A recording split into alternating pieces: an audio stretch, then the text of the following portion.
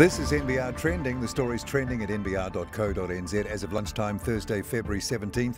I'm Paul Brennan, thanks again for joining us. New Zealand Rugby has approved a $200 million partnership deal with Silver Lake, giving the US private equity firm a smaller stake than earlier proposals.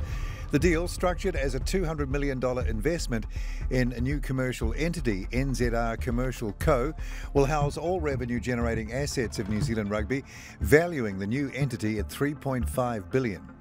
Tauranga-based utility electric bike maker UBCO has added 3 members to its board as it heads towards a listing at some point in the future. And NZX Limited has struck a partnership with Fonterra and the European Energy Exchange, the EEX, to take equal shares in the Dairy Cooperative's Global Dairy Trade, GDT. The NZX released a statement to the market this morning, quoting Fonterra CEO Miles Hurrell as saying, "The broader ownership structure marks the next step in the evolution of GDT." Get the full details of those stories and more with all our breaking business stories, columns and opinion right now at nbr.co.nz, and join me again from around 5:30 this evening for another NBR Today.